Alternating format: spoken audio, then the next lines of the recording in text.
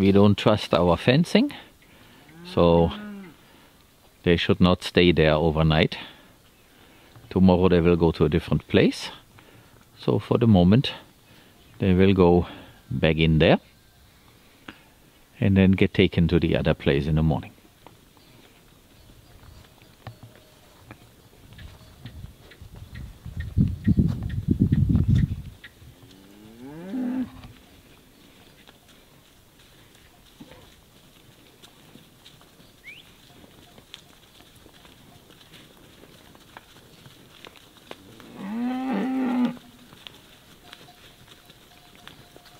Some of the cows are ready to give birth to a calf.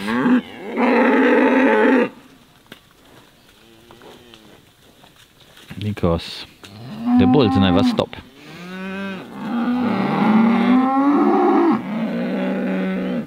And now we have protest because they don't want to go in there. They want to go to where it's lush and they know that there is no forage.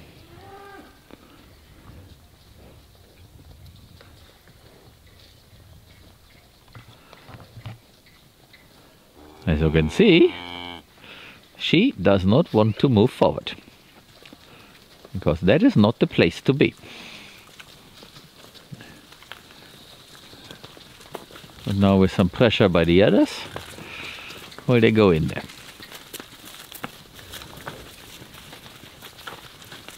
That's the herd instinct. We humans also have it.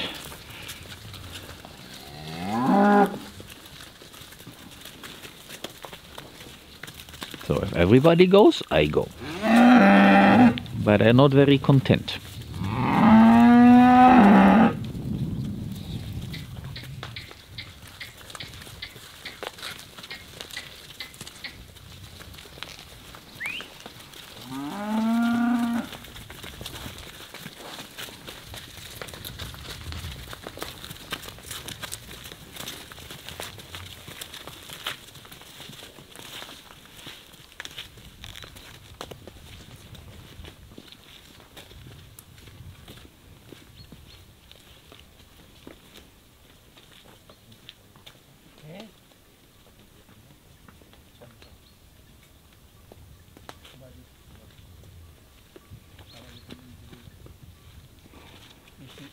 Se ha perdido los dos crotales.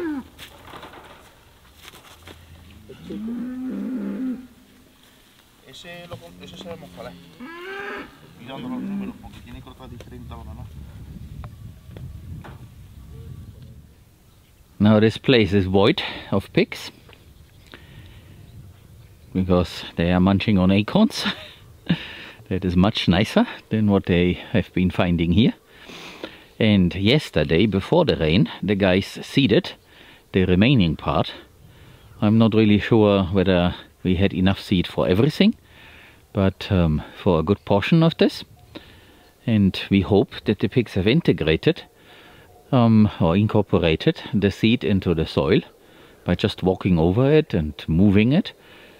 And hopefully the birds did not eat a lot of it, we will see.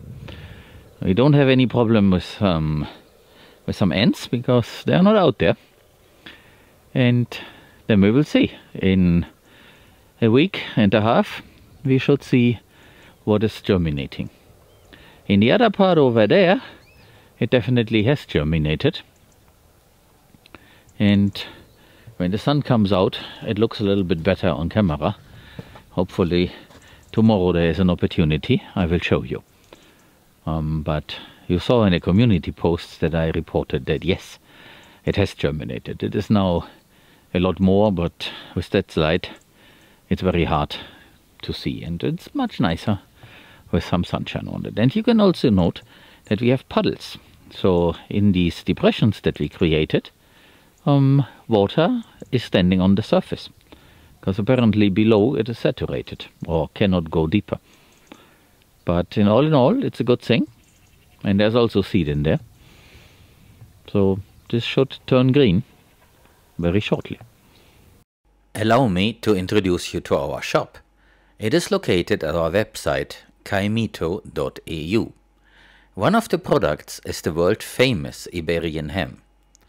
After preparation in the butcher shop, it is kept in a huge amount of salt for a while and then hung from the ceiling in climate-controlled ripening chambers for 3 to 5 years, depending on the size of the ham. People either buy a whole leg, which is between 6 and 10 kilos, or hand-cut slices that are vacuum-sealed in 100-gram pouches. As you can see in many of our videos, our pigs fatten themselves on acorns running around the land.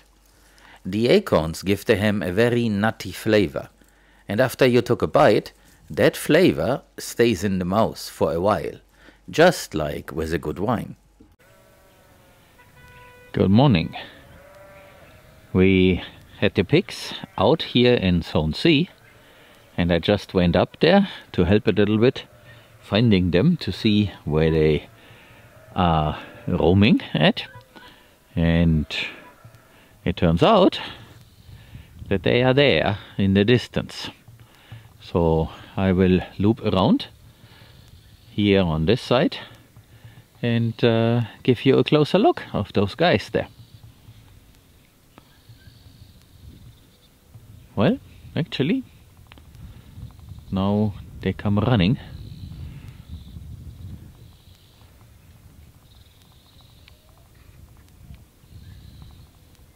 Ah, they stopped. I don't know why they started running, but I will go closer.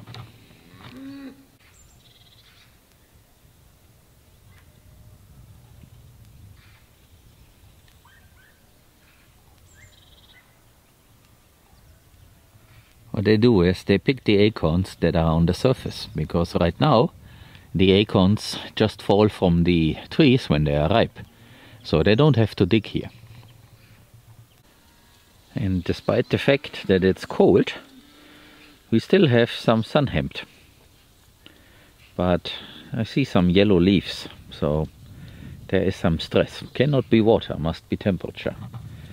But if I zoom out a little bit and pan, you can see that here we do have quite a bit of that sun hemp. So, and I'm also a bit closer to these boys here. That looks to me like 14. Usually they don't separate, but stay in a group. All males or all females with the young usually is the natural way, and that is what we intend to do going forward when we are allowed to breed our own pigs. Because for now we can only buy them to fatten them up here on our land, but in the future the idea is to also breed them and have our own line of pigs. And then we want to maintain two groups. One is the females and the other is the males, and we keep them separate because we don't want to castrate them. These boys, they have been castrated before we got them. We did not order this, it just happens. It just happened when they became available. So be it. But for our own program in the near future, we don't want to do that.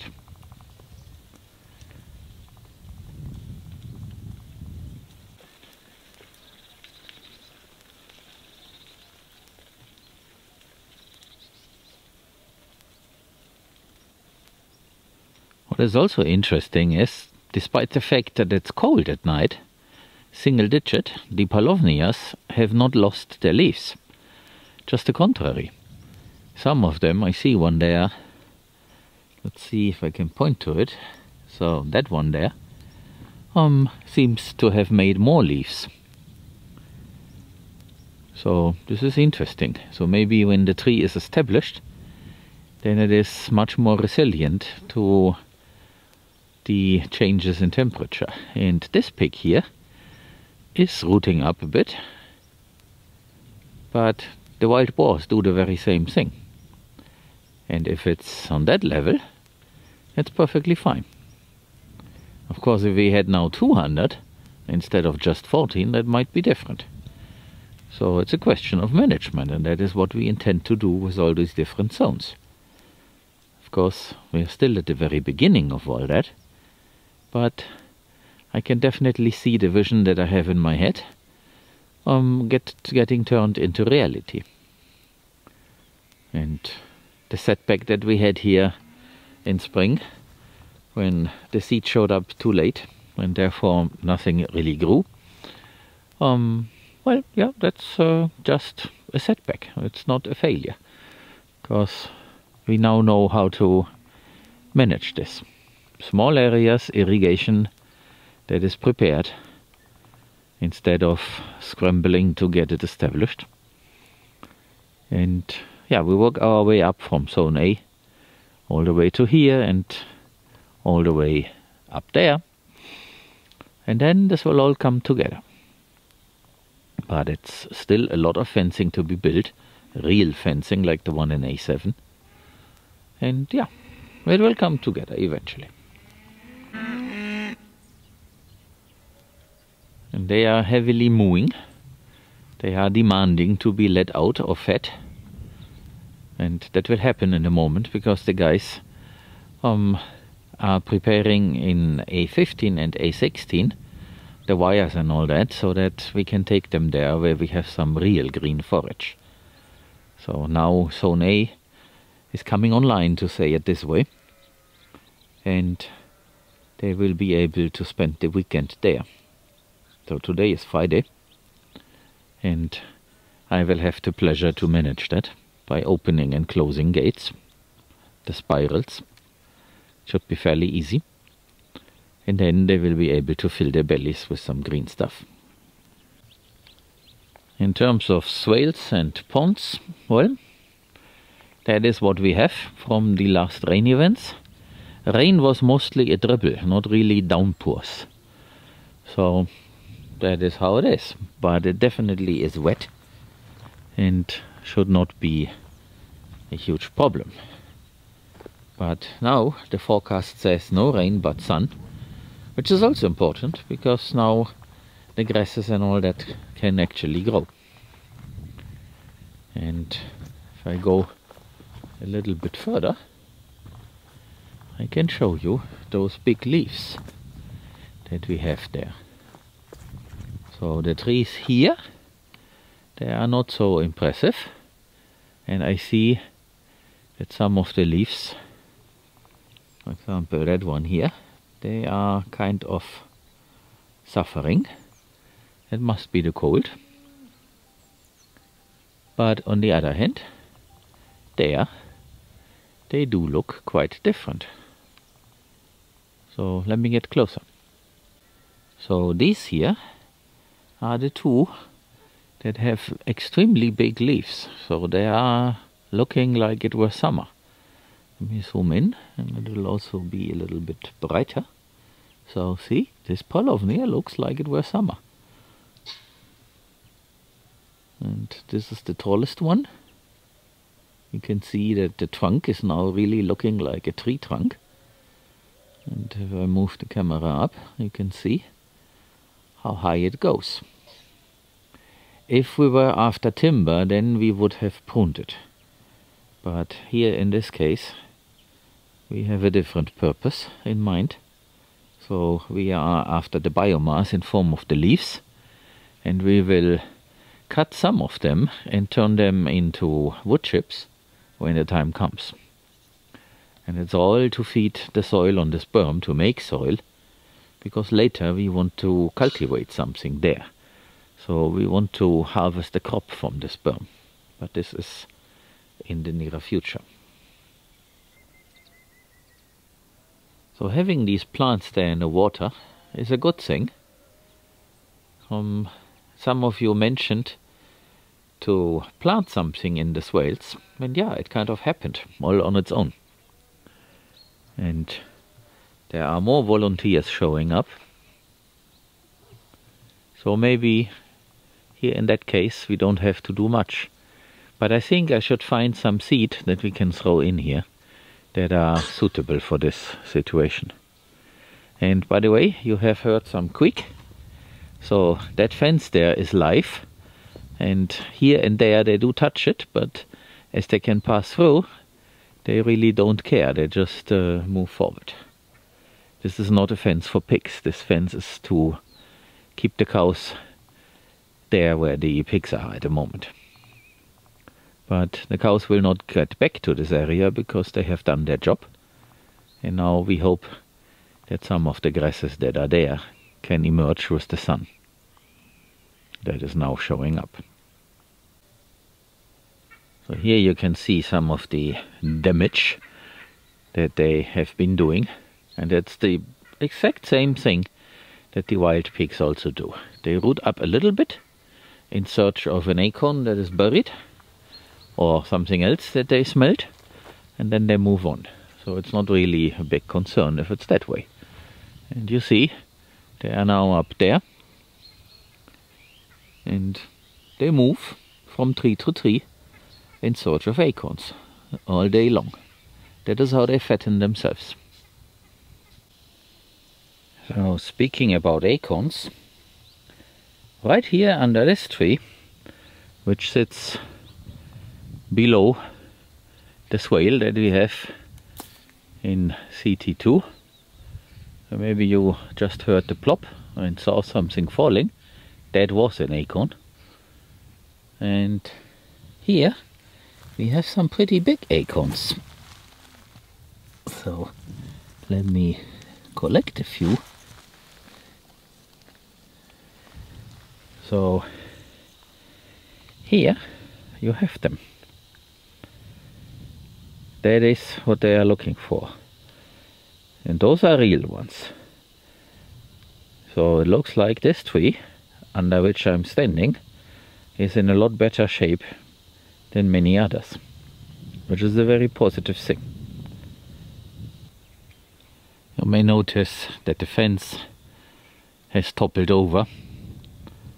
This needs a real fence, so when we put these metal posts in there, that was just to have a quick solution. But as we want to plant things on the berm, things that are supposed to be a product, of course we need to fence this in properly. So that is one of the things that maybe we can do now, that it's a little bit easier to put the fence posts in, the real ones. But of course we need to see how high the priority is, find the budget for it, and of course the time. And of course, if you look here, this is pretty stony, so we need to add a lot more biomass in order to really grow something here. But it's an ongoing process, and every time we plant something we will also get more biomass. But of course it needs to be something that will stay here. So we will see.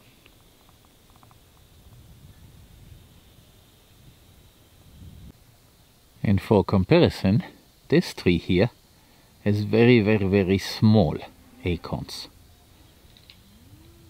while the other one has the really thick ones. So that's the difference. So this tree needs to recover. So here in my hand you can see the difference. The one to the right is from the first tree, and the one to the left is from the tree where I just showed you the acorns still on the tree. So that is the one with the very small ones, and the one with the big ones is somewhere back there next to the berm.